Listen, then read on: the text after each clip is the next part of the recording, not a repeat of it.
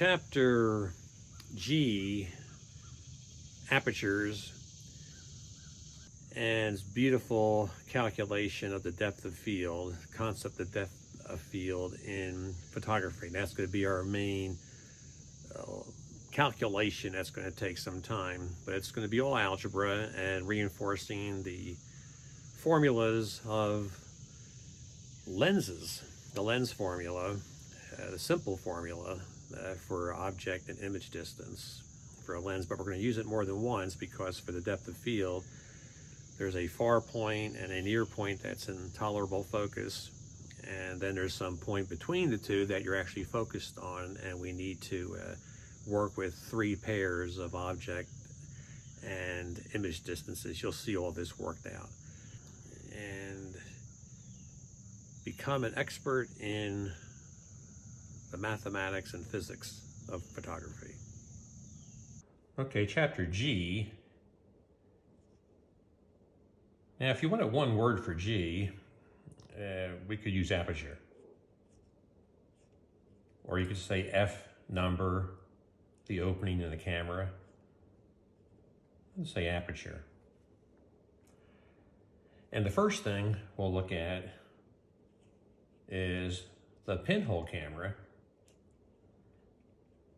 And this goes back many, many years, thousands of years, over thousands of years, a couple thousand years easily, where it was observed that, like if you had a room, for example, and there was an opening, that the light would pass through. Now, they didn't understand all this diagram stuff back in those days, but they observed this where you would see an upside down image on the wall. Now here, the room size relative to this distance, a tree or something, this would be farther away and this would be smaller. But this is the general idea. In this video, we demonstrate how to make a room-size camera obscura, which is an exciting project for students of all ages. This ray diagram shows how the image in a camera obscura is upside down. Left and right are also reversed, as seen here. We will turn this business office into a camera obscura. We are in downtown Asheville, North Carolina, USA. Note the majestic mountains in the distance. Our nice window view will be displayed on the wall as well as on part of the ceiling because we are on an upper floor. And once we cover the windows and make a small hole, we will be able to see all the hustle and bustle outside projected on this wall upside down. This is the black plastic that we're going to be using to cover the room. You can get it at any hardware store. It's black plastic sheeting. Use a knife to cut a hole in the sheeting. It is easier if you first trace a circle using a round object. So this is the size that I cut for the brightest point of the day. It's 2 centimeters, which is the size of a US penny, which is what I used to trace. As the day goes on and we have less light, around 3 o'clock I found that a hole more like this size would work. And at 5 or 6, a hole about this big will still let enough light through to see the image. Cover all windows with black sheeting. Then turn off all room lights and check for light leakage. You may need to use extra tape or apply more than one layer of sheeting to fully block out the light. Windows without blinds will most likely need more than one layer. Here is our room after converting it to a camera obscura. Once we turn the room lights off, the enchanting image will appear. Our inverted city scene can be seen on 2 walls and the ceiling. This still is a 30-second exposure taken with a Nikon D90 digital camera. We were charmed by the moving images produced by our camera obscura. This video is of the ceiling, where we could easily see the tops of the cars as well as the road below. We also saw motion on the walls. When making your own camera obscura, if possible, pick a place where there's interesting outside activity, so that you may also view motion. So this is the concept of the pinhole camera, where you make a small hole and then you can get a picture. They had like oatmeal boxes when I was a kid where you could then make a hole and put film back here. We didn't have digital sensors back in those days, and we'll use the word film a lot in our course, but you can always replace film with a digital sensor, with a digital camera idea. The physics basically, ideas are basically the same in terms of the optics. So here, if the hole is bigger so that you can get more light in, then the problem is you don't have this one-to-one correspondence of object points and image points.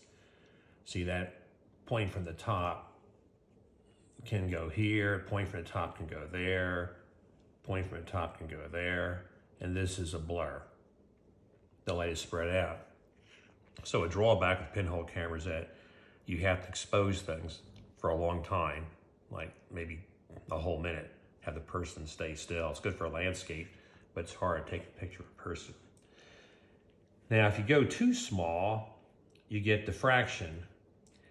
Let's look at diffraction and blow things up. If you have here two barges, and these are waterways coming in like this, then the water will start to spread out. And the secret here is when the wavelength of the wave is comparable to the size of the opening, say this is D, then this will happen. So if you make the hole too small, you then get diffraction. Now there's a cool little thing with a slit that I saw first in high school. I would like to do it for you. It's a neat little idea where if you have an opening that you pair off one point with, say, the middle point, and then the point really next to it goes to the point below it. And what you do is you draw this little triangle, and you're looking at going to a screen far away over here. There's a screen, say distance L away, and we'll make the approximation is pretty much along the axis so that L will also be the distance. This is basically the distance, to the screen.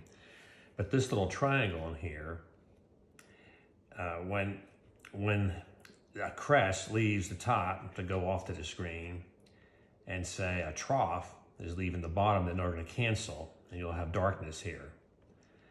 And you'll have then, in the blur, you'll sort of have like, a blur here. And this is sort of a guide that people use to like set the limit of the diameter. So you don't want to be smaller, say, than a relationship that, relates this minimum, this first minimum. And then as you go other places, you get, you get more bright and, dark regions, but this is the basic idea. This is the optical path difference, delta. This is D over 2. And if you look at this angle that you're looking up toward the screen, if you look at this triangle, this is the same angle as the one inside. So in other words, this angle here is theta. This angle will be, oh, not that one. That's phi, say. The one up here. The one up here, theta. This angle up here. So you got phi. In other words, this angle is complementary to phi. We can go ahead and make it a little bit bigger. If you make it a little bit larger, then you can see that the theta is complementary to the phi. But since this is a 90-degree angle, then this angle here is also theta. So it's this, say, D over 2 times the sine of theta, which gets you that delta. So if there's a crest leaves here, and this delta is, say, half a wavelength, where a valley leaves, then you're going to get cancellation. So D over 2 sine of theta, you want that to be equal to lambda over 2 to get this minimum, which gives you a cute formula, D sine of theta equal to lambda. But, the sine of theta, if this is the width on the screen over 2, then the sine of the angle theta is approximately theta, is approximately the tangent of theta. So you can write down here W over 2L. And they're all pretty much L if you're far away and you're close to the optic axis. So that means here you get D W over 2L is equal to lambda. And that gets you a formula here. D would be 2, let's see, 2 lambda L over W.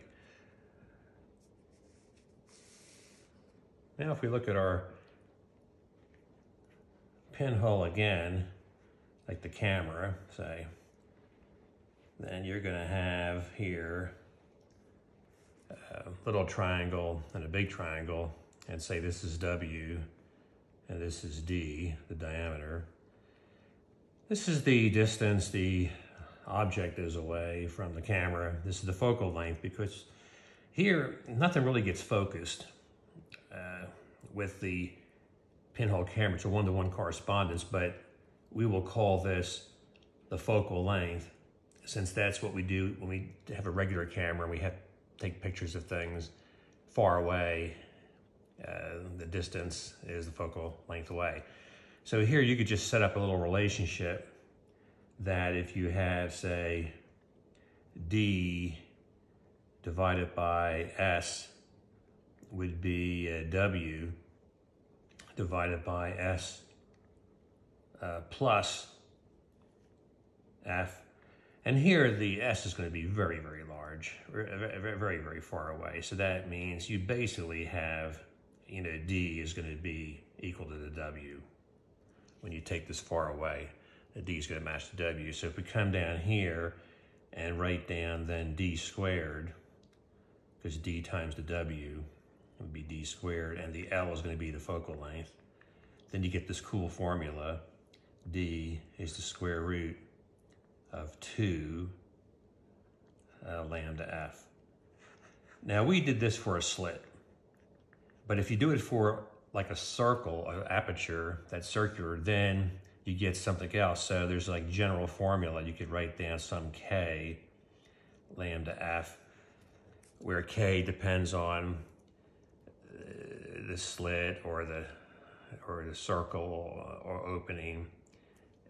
You would get, for example, like a 2.44, but then there's other criterion you can think of. So there's no really one way to set up an equation for like the optimum diameter, but this is often used, and then they'll use this near the strongest visual reaction to light in the yellow-green, 550 nanometers.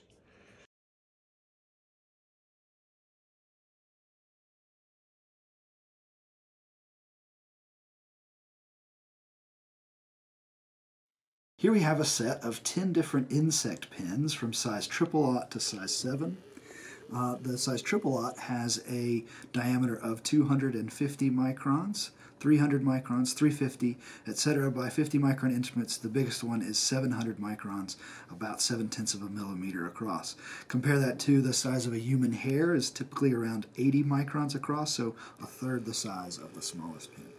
These insect pins are perfect for making holes for pinhole cameras. The first step that we need to do is to remove the lens from the camera. We won't need that lens anyway. And we're going to take a body cap and drill a large hole in the body cap that our small pinhole will fit in front of. So I'm wiggling the pin around to make the hole in the foil, and you can feel it kind of punch through. And now I have a nice clean hole in the foil.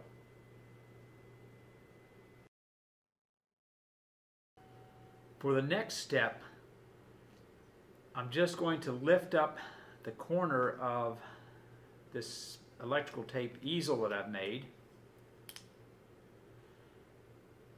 and slide our pinhole foil underneath. Try to center the hole over the hole that you've drilled.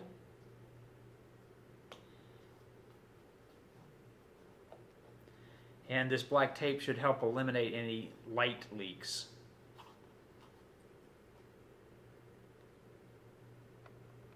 Here is a pinhole camera photo taken by co-author Gerson Morales of his girlfriend, Suzette. Due to the small size of a pinhole aperture, it is not unusual for the exposure to take a full minute. Blur can be present for human subjects since it is difficult to remain perfectly still for that long. The pinhole camera has infinite depth of field, meaning that objects far away like bricks as well as the close book are both in focus. Since those days, you've gotten married. Yeah. All right. So if we want to look at the concept of F number, here's the problem. When you take a picture of something, all right, if you have a focal length, all right, and you're very, very far away and you take a picture, so let's just make it like here, and you come in here, you go, through the focal point, and then you come in here, you get yourself an image here. Now the problem is that if the focal length is large, like a telephoto lens, then you're not going to get much light hitting the film due to the enlargement, like the telescopic effect. So if we come over here to a longer focal length, okay, we'll make it over here. And then if you come here through the center like this, you can see that here we're going to get a large spread out, the same amount of light coming from the object. So we're going to have trouble. In other words, you're going to have to adjust the opening here to let in more light to make up for this. All right. So this would be, if you look at, for example, this is the height of your image, and if you look at the height of it, remember these formulas we had where we had like HI over H object is SI over SO. We did stuff like that. Well, for a constant SO, like let's say SO is constant, all right, in this case, then you will find that you could write down that the height of the image is then proportional O. Your spread out's going to based on the SI, and since you're far away, SI is going to be the focal length. So basically here, these are not drawn to scale correctly because they're all going to be close to the focal point when you're far away. But this helps you see that the light gets spread out. So the light gets spread out, and the area, like if you have the rectangle or some kind of a square, you would have this in like 2 dimensions. The film is 2-dimensional. So the brightness, which we'll call the intensity, goes as 1 over the area on the film, and that's going to go as 1 over F squared. So just imagine this height, and the height is proportional to the SI, which is proportional to the focal length, because this is going to be very close to the focal point. So if you double the focal length, you get 1/2 the light back here. That's the thing. So the area, though, of the opening, so say you have an opening in front of the stop, let's say the opening here, then the area goes as D squared, all right, because the area is pi R squared, and R is D over 2, and we basically don't care about the pi. We just want to know the proportion. So in other words, if you double a linear dimension, you're going to square it. So if you double the focal length, you need to double the diameter. So you see here, the diameter can compensate for the F. So in other words, if D is proportional to F, if you set this up like this, then if you double the F, you're going to then have 1/4 the amount of light that hits the film. But if you double the D, you'll have 4 times as much light hit the film, and that will cancel. So that's the key. So it's defined in photography. This is the ratio. The ratio. So if you take the F and divide by the D, you want that to be a constant. You want it to be fixed, and we'll call that some magic number, the magic number. So that means if that number, say, is fixed, then to keep that equation true, if you double the F, you have to double the D, and that's what you want. So they'll write this as F over D equals the number. I like to write it like most folks do. The D would be F divided by the number. So this is the diameter adjusted for the focal length.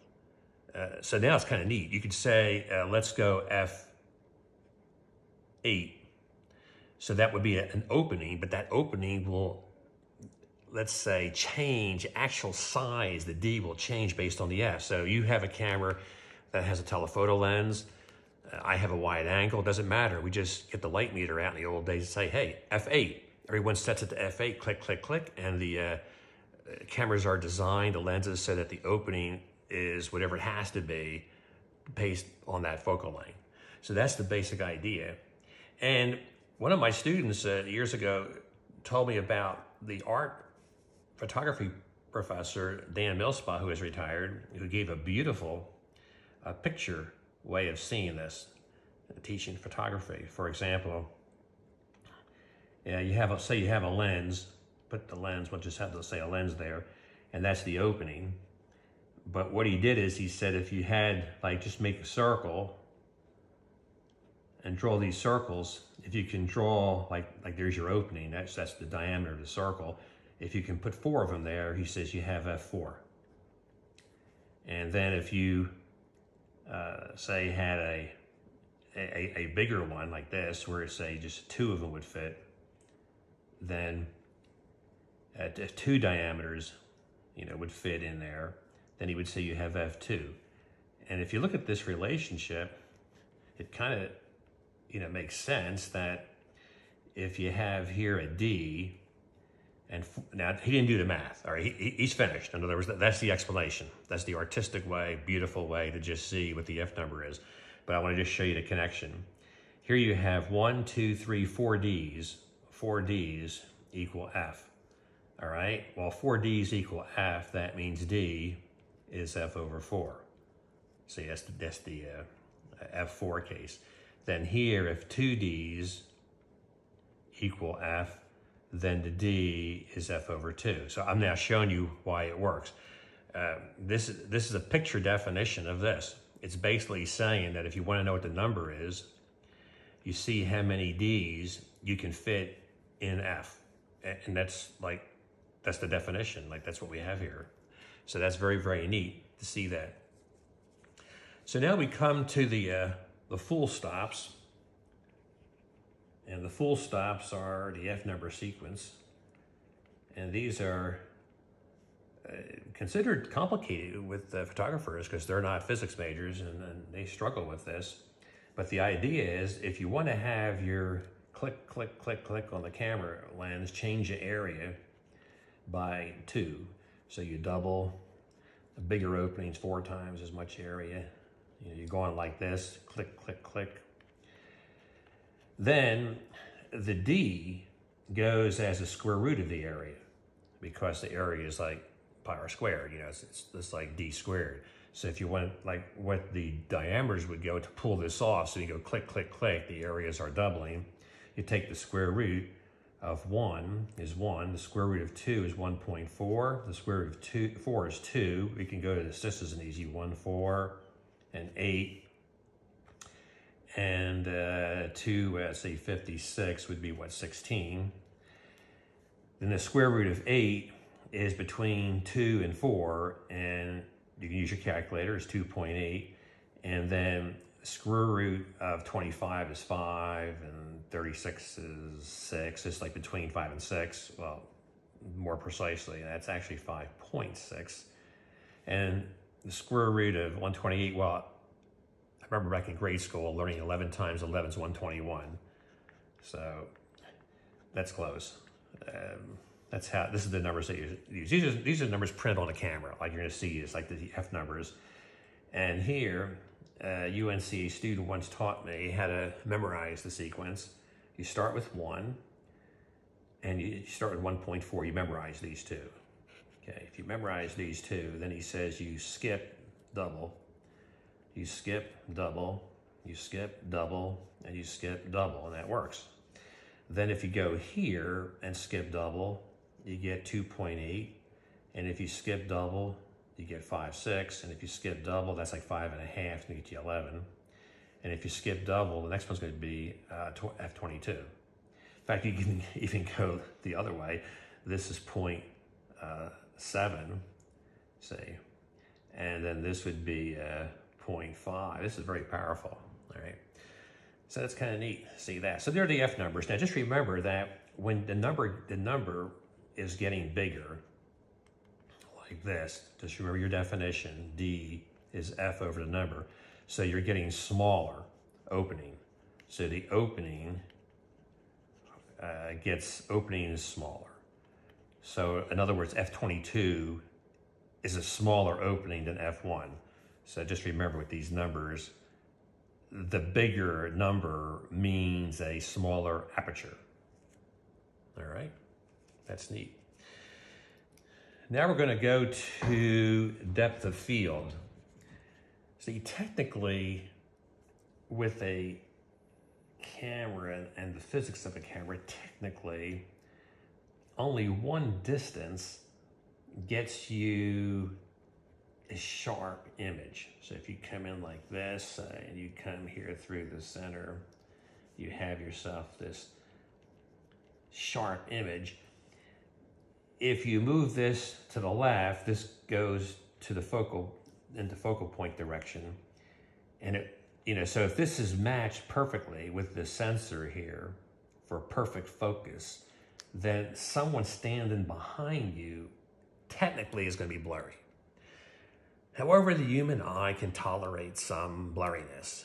So the depth of field would be, if you're focused on this person, maybe a few folks behind you, a few feet behind you, and up here, they're still in focus. So if they're all in focus, then we call this the depth of field. And the corresponding distance here that would move with those objects, this would be the depth of focus. All right, so we want to look at this idea, this depth of field, very, very powerful in photography.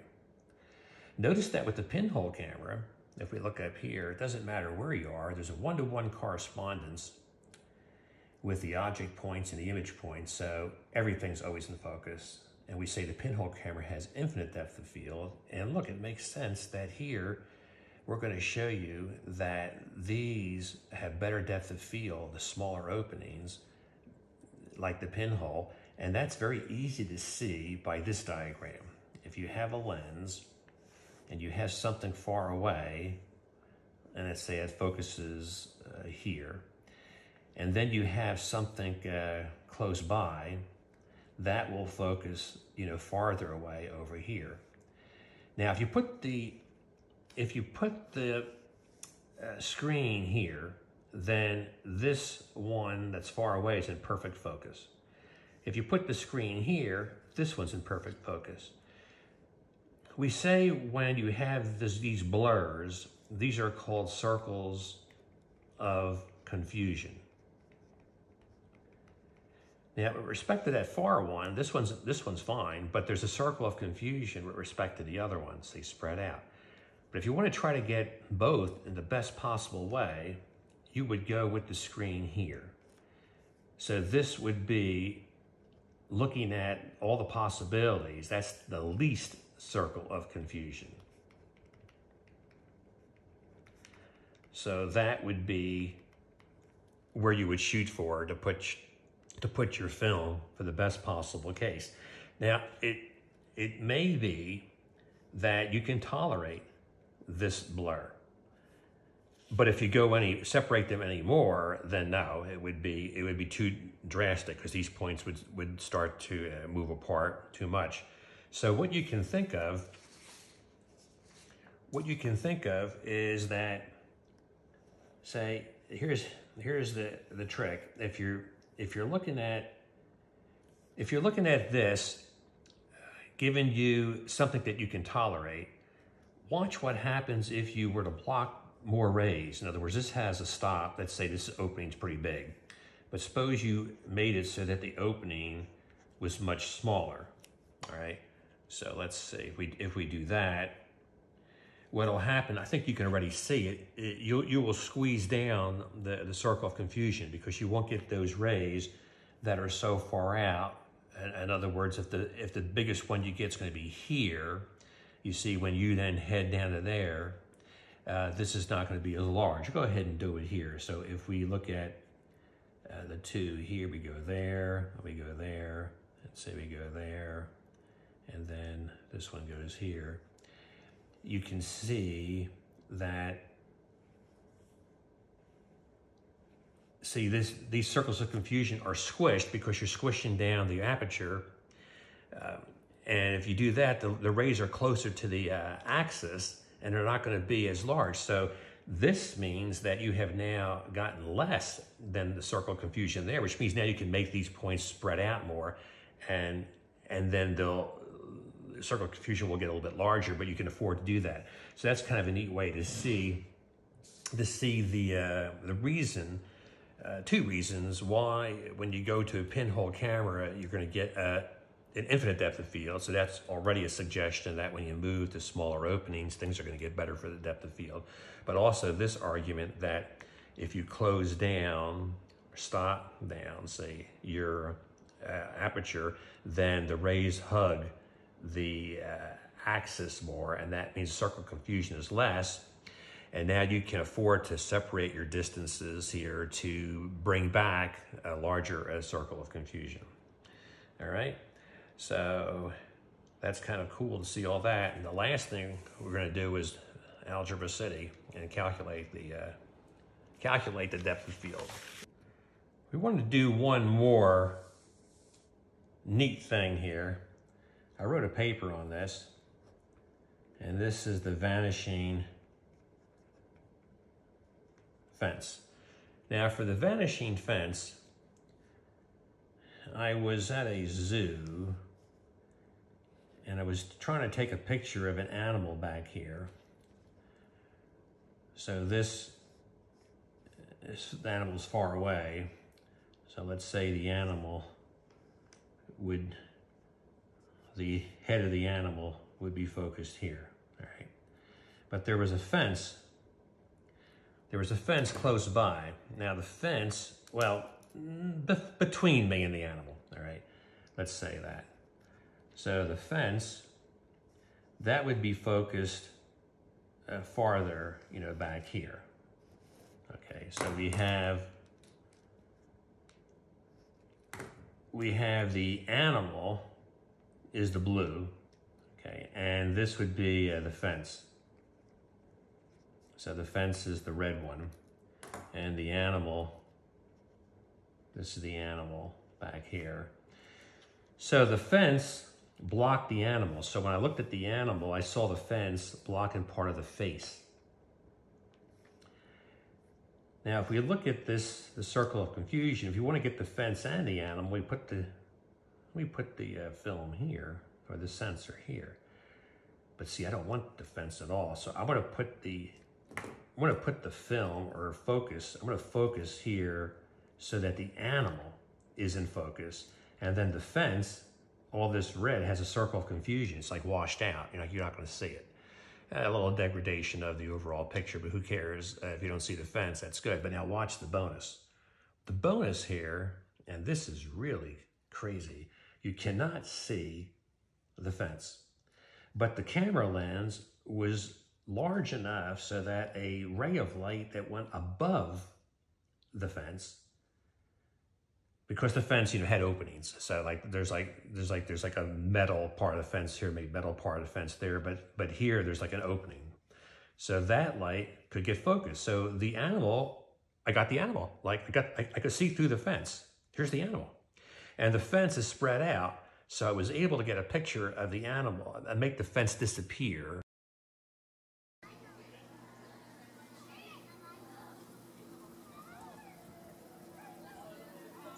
We are at the Henry Doorly Zoo and Aquarium in Omaha, Nebraska, USA. There are 2 bongos beyond the fence. Bongos are large African antelopes that live in the forest. We would like to take a video of the bongos, but the fence is in the way. Note that part of the fence crosses the face of the right bongo, and 2 other regions of the fence block part of the left bongo.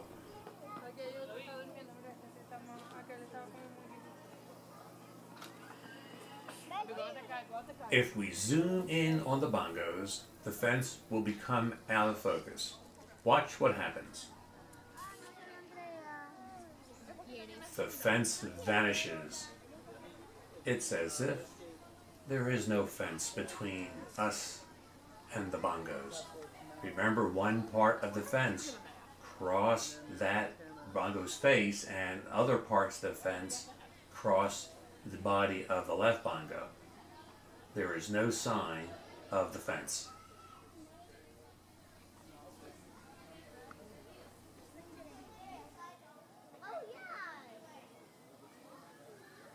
Here comes a visitor crossing the path.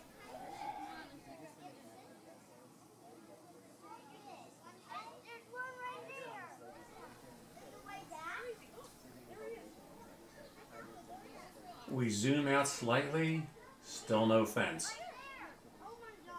A little bit more, still no fence, but now the fence starts to appear as a ghost.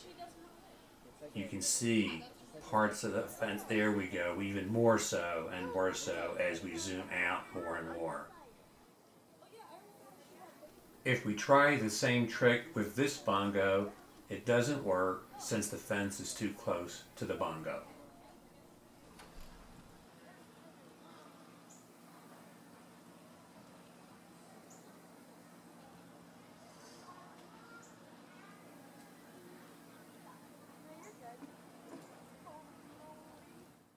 Now we go to G6, and these are the formulas. Okay, depth of field formulas.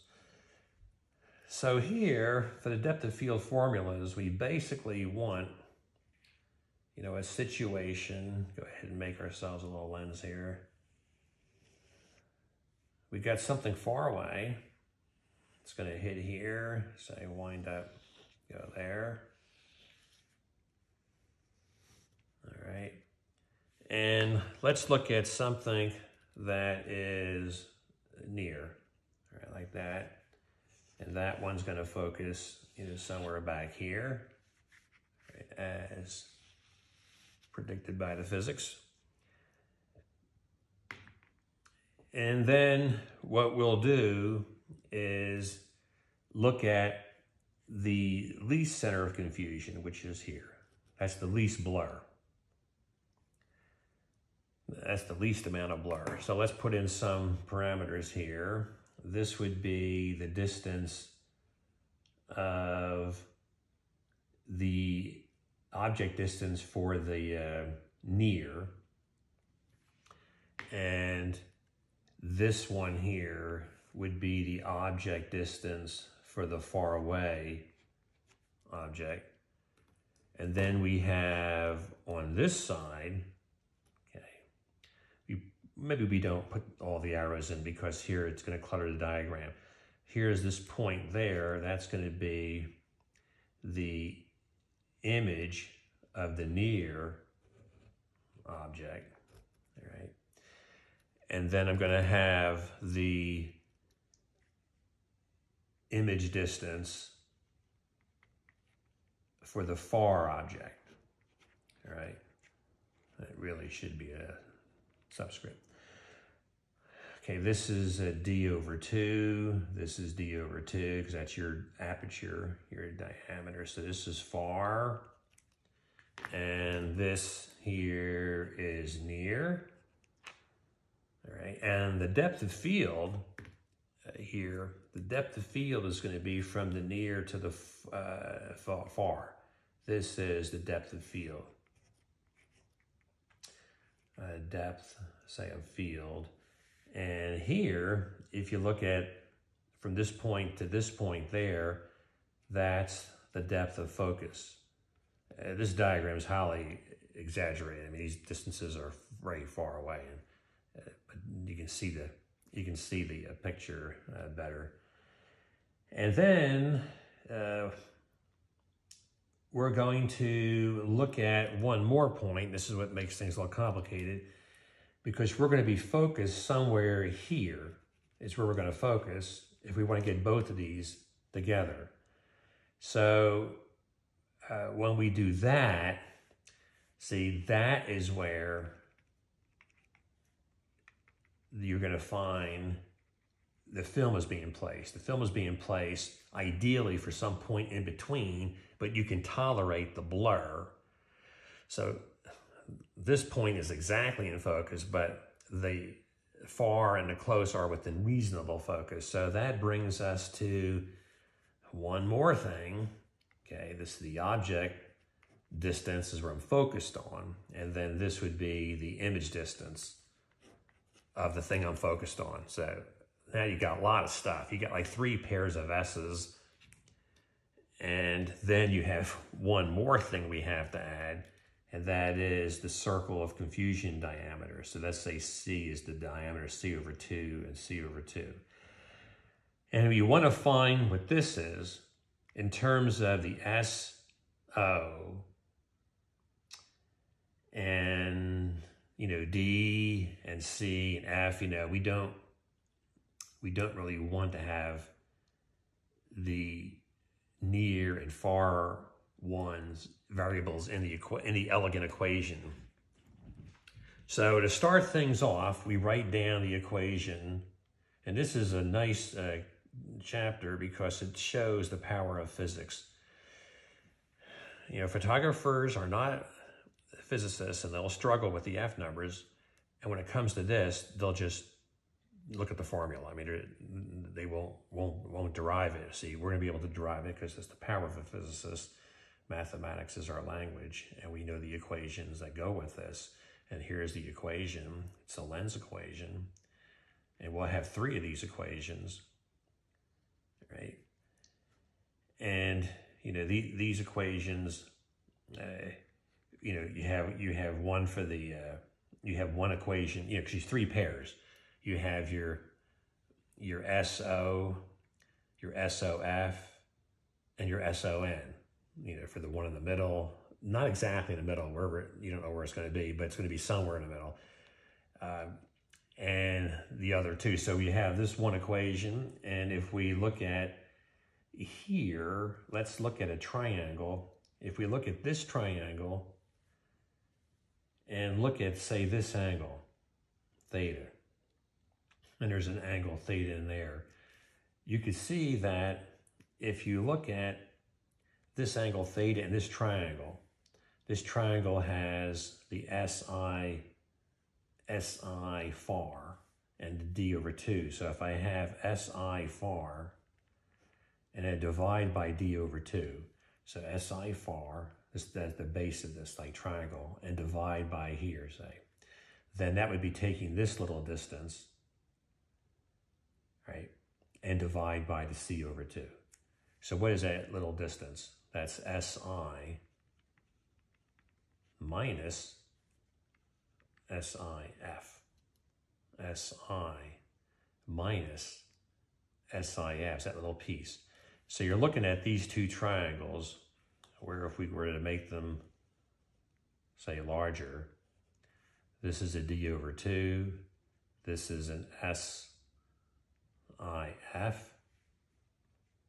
and this here is C over 2, and this is here, this SI which just go all the way here, and then minus the SIF.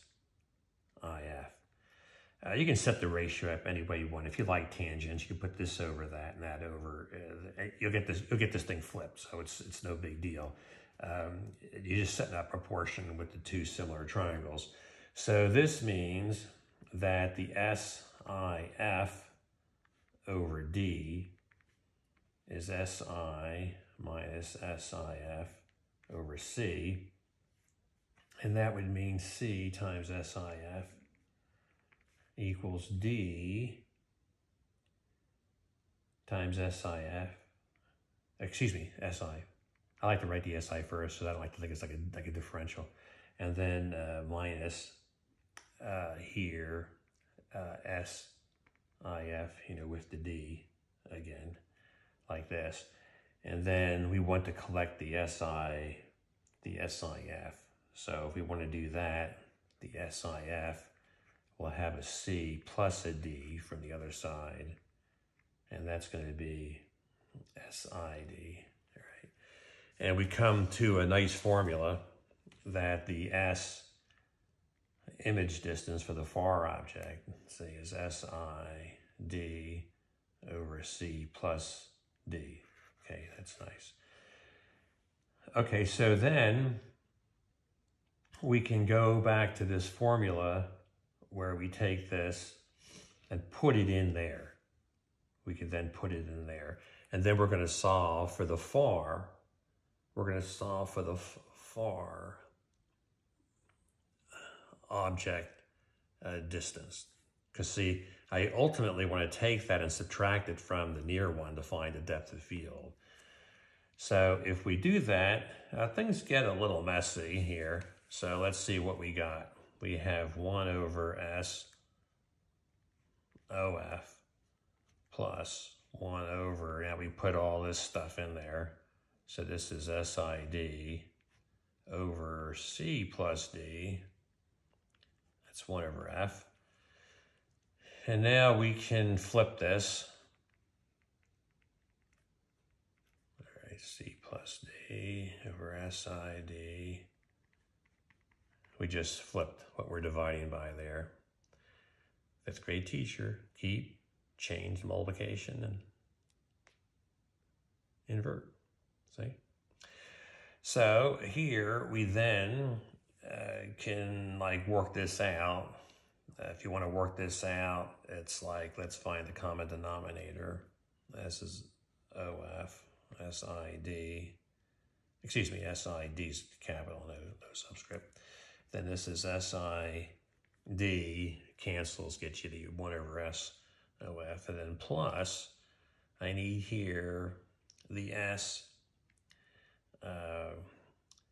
I need to cancel here the SOF, and let's check. So this first one, the SID cancels, I get what I'm supposed to. Here, the SOFs cancel, and I get what I'm supposed to. So at this point, we can write down, bring the F on the left-hand side, F SID plus F SOF, like this, and C plus D, and then bring this on the right-hand side. All right, like that. Oops, this is just the, this one here is just the SI. Okay, so we got it. Boom, boom, say SI and the D. And then what we can do here is we can multiply all this stuff out. Okay. You gotta be careful here. This F stands for far, and that F stands for the focal length. So you gotta be careful there. So focal length, S object far, D is then, just copy this down again like that. And now it's time to get the SOFs all by themselves on one side of the equation. So it looks like I got one here, one there, and I got one there. So that would mean I would have F SOFC plus this one, FSOFD, minus this one to bring it on the other side. And then this goes on the right side with the minus sign. Now I can factor out the SOF, FC plus FD minus SID equals minus FSID. So then SOF is minus FSID over the FC plus FD minus SID. Well, don't like this. We don't want that in there. Okay, well, 1 SO plus 1 over SI is 1 over F. Yep, that's what you got to do. Now, you know, when you have this, two of these like this, you could do product over sum is equal to F. That's another way of writing that. Because if you were to combine this with the common denominator, SO, SI, then you would have, you know, SI plus SO up there, just flip it. So that's kind of a cool way to remember this, product over sum. It works when you have two things you're adding like this. I remember that trick when I was using resistors, adding resistors in parallel or something, but it only works for two. Don't try if there's three. Okay, so that means SOSI is FSO plus FSI, and the SI is going to be SO minus F equals FSO. So we have this equation. So that's the one we want. Boy, there's so many of these things. So when you put that in here, that's going to get, oh man, I got to put it also in there. Oh. But this is Algebra City, and this is what we do, just like a meticulous experiment. It can require hours to adjust things just right to take data. Algebra City can take time. So let's go ahead and write that down. Again, we get this minus F, and we put this in. We put this in at the top,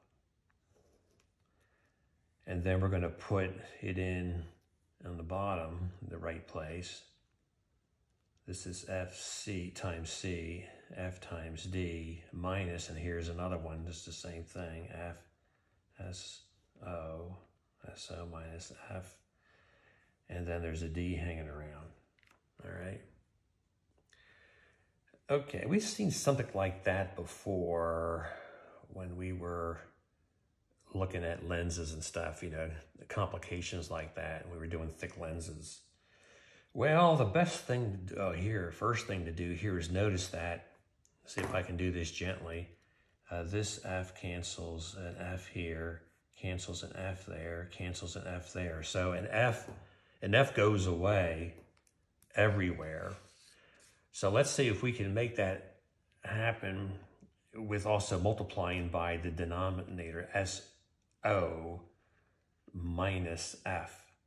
So if we do that, all right, then we're going to get here a minus sign out front. And in the numerator, we'll have three things. This F will have an S, O, and a D.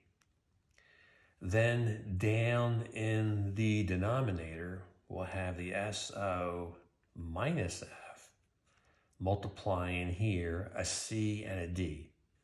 So there's a C plus D. And then we'll subtract the SO times D.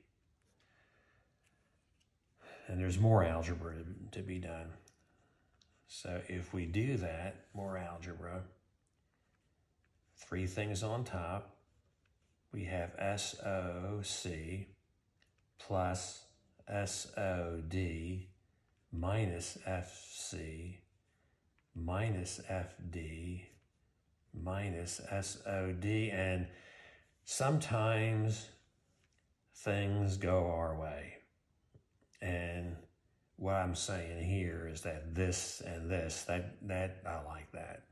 You know, S canceled, and now this gets, you know, subtracted, canceled out. That's very nice.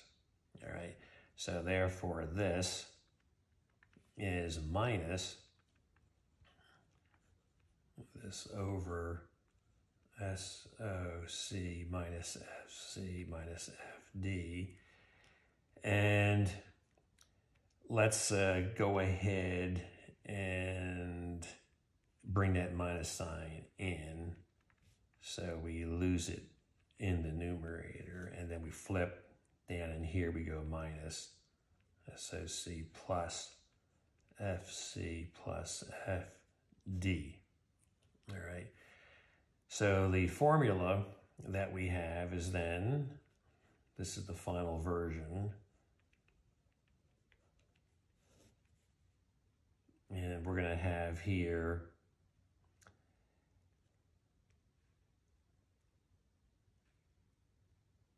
put the FD first. And then let's subtract. Let's see if this works. So the FD is here, minus CSO, and then two minus signs cancel, and I have the FC. See, that's very elegant formula. That's in terms of F, that's in terms of the object distance, in terms of D, and see, this is beautiful. So now we want to do the same thing over again, and this is kind of like a nice review of what we did, because we're going to do it now for the near case. All right, same thing. So we have to find a triangle like we did over here, and then we're going to go through the same steps. And as I say, you can skip over this if you like, to, you know, work it out on your own, as would probably be done. Like, or look at the book. All the steps are in the book, but let's go ahead and do it.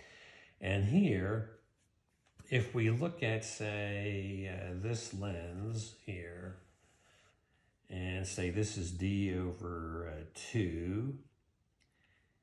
And I'm going to go on this one. I don't want to mess up that diagram there. So this little C thing, I want to draw a little rectangle here.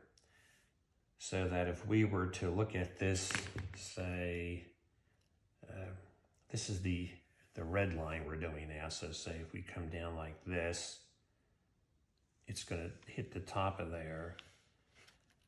Basically pulling out, you know, this little green thing here. This is a C over 2. And I'm looking at this, you know, big triangle. So this here is a D over 2 minus a C over 2, because C over 2 is your height. See, that's your C over 2. D over 2 is the whole thing. That's C over 2. I got to subtract that. And then I'm going to play around with this triangle, bigger one and a smaller one, and set up some nice little relationship. So now this is the image. This is the image distance for the near. All right. That means the object is near on the left side, but then here it's going to be, you know, more to the right. So here, if we look at D over 2 minus D over 2, here we'll do like a tangent thing. We'll set up the ratio a little differently. So we have this thing over this distance. And this distance here, if you recall, to the green thing, that is, if you're going to that green thing, that's going to be your SI. In other words, if you're focused, yeah, here it is, the green thing, see? It's this SI. So that means this is SI, all right? So that's over SI.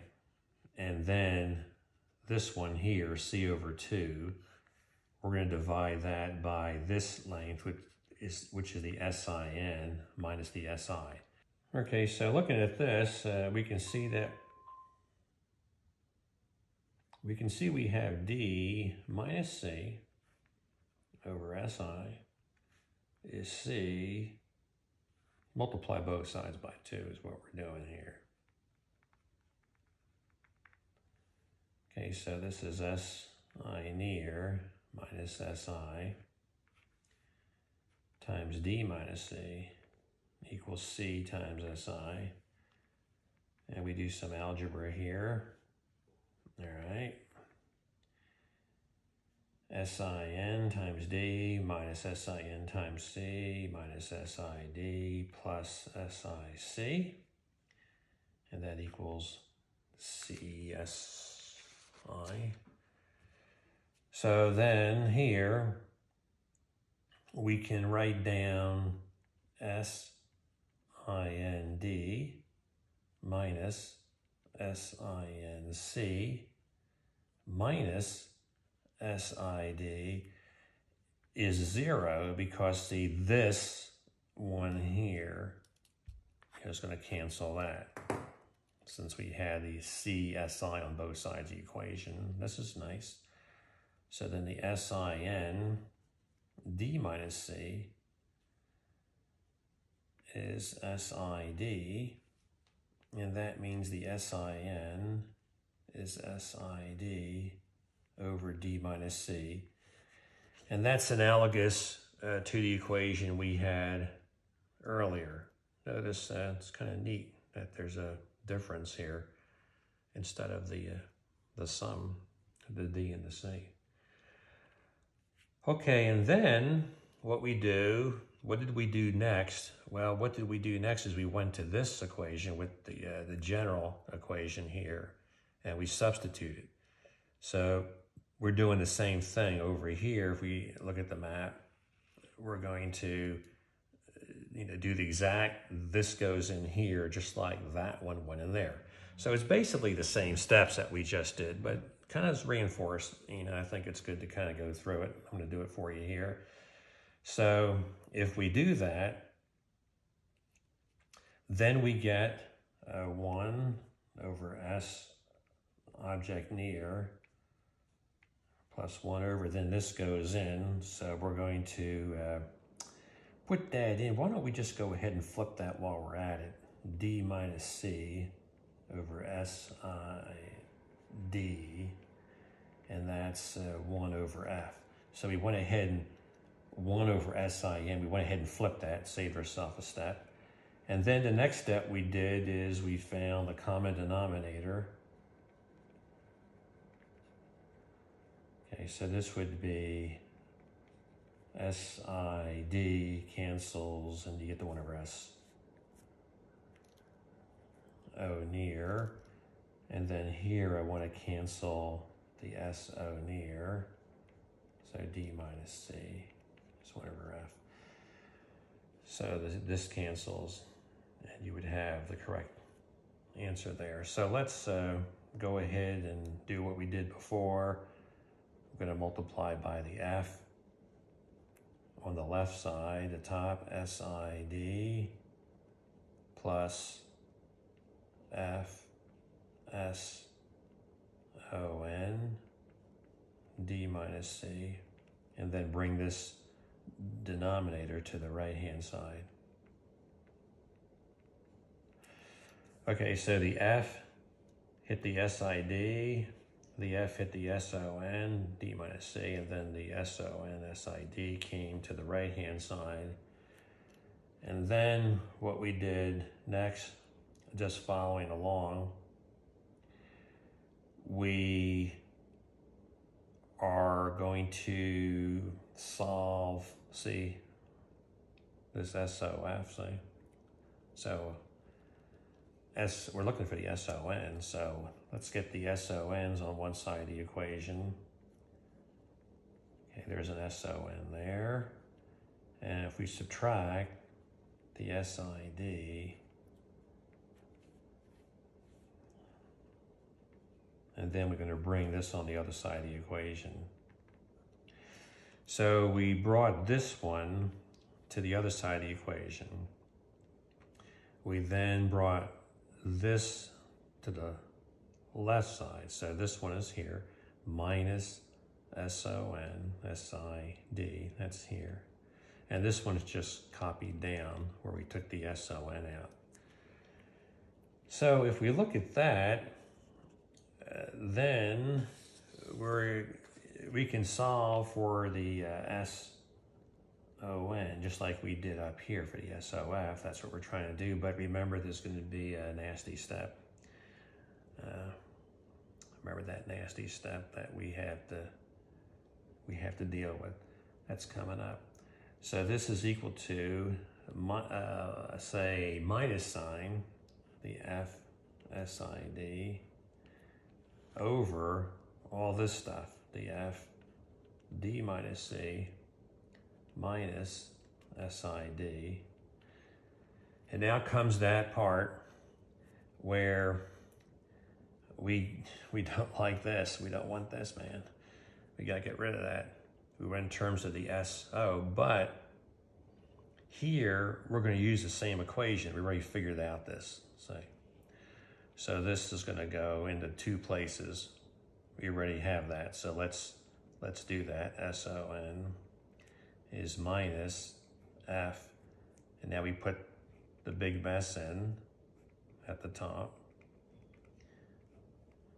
times D. Then for the denominator, D minus C minus, and then the big mess. And that's going to times D.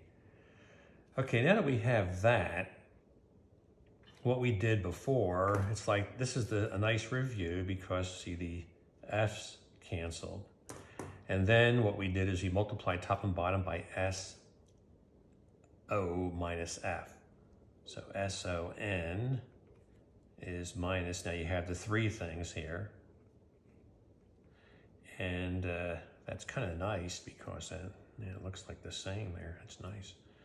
And then we divide here, SO minus F, D minus C, minus SOD. And we just expect a cancellation in that denominator. So this is, say, minus F SOD. I'll work this out, SOD minus SOC minus FD plus FC minus SOD. So SOD is here, SOC has the minus sign from here, and then minus FD, and then the two minus signs cancel at the plus sign, just this last one just written down. And here, let's see, did we get lucky again? Yes, we did. This here canceled there. That's nice. And then we write down SON. We're going to have the same numerator, F SOD. And now here a minus sign is going to go in. And when that minus sign goes in, let's see what happens. This will become a plus. So this is FD. So they got this one taken care of. And when the minus sign goes in, then this will become a plus. So I'm going to go plus, factor out the C, S, and then this is minus F. So when the minus sign goes in, you get a plus SOC. There's the plus SOC. The minus sign goes in, you get a plus FD. There's the plus FD. The minus sign goes in, you get a minus FC, and there's the C, the F with the minus sign. That's it. Were we finished? Almost. We have to subtract them now. No, we gotta subtract them now. Yes, we gotta subtract these two together. All right. So let's do it. Okay, here's what we have to subtract. Now notice that the right-hand side, everything's in nice. We got the focal length, we got the aperture opening, we got the circle of confusion, and we got where we're focusing on, the the object's subject distance, and then this would be as far away you can get to be in tolerable focus, and this is as near as you can get in the depth of field, which we'll write down like this.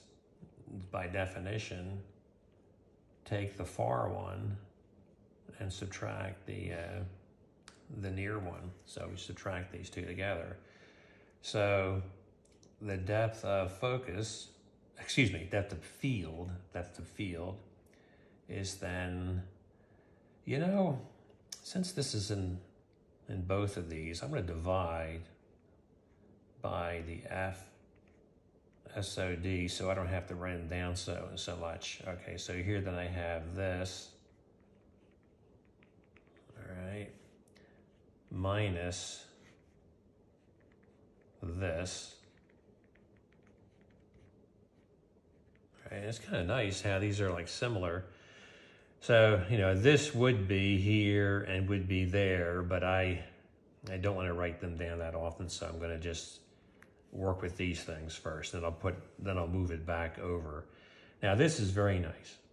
This is FD squared, when you put these together for your common denominator, minus S squared SOF, so like this. So then we're going to have this one up on the left, and then we're going to subtract this one. So what we did here was we shoved these two things together. If you shove these two things together in the denominator, then you need to have this first, so that when it cancels, you get 1 over the left one. And you subtract, then you have this one up there, so it would subtract. So basically we're doing like 1 over, say we have bracket, say A, minus 1 over bracket B. Then you're going to have bracket A, bracket B. You want bracket B minus bracket A. So the B's cancel, you get the 1 over the bracket A, minus the A's cancel over bracket B. It just so happens to be when you multiply bracket A and bracket B together, you get this difference of squares. That's nice. And there's more bonus. It looks like here, this canceled here. Okay. And here I made one thing. I forgot my brackets. This should put a bracket here, and we should have a bracket there. So those still cancel, but then the other ones double up. Okay, so the other ones double up. So you get here a 2C SOF, okay, divided by the FD squared minus C squared. Okay, so it's not so bad. We're almost finished now. And now we can put this back up. So if we put that back up, the depth of field, if we put that back up there, we're going to have then 2. Here's the 2. And then there's the F, S, O, D, and there's a C, and then there's this difference, and that's divided by F D squared minus C squared. Now this is advanced photography, mathematics, the science of photography. There's your depth of field. Beautiful equation. When in doubt, you could always use this master formula. But typically, your object distance where you focus is going to be a lot bigger than the focal length. In fact, it's going to be something like maybe 10 meters. We're going to see in the next section on the hyperfocal length that this is the place where you would focus, and everything to infinity would be acceptable.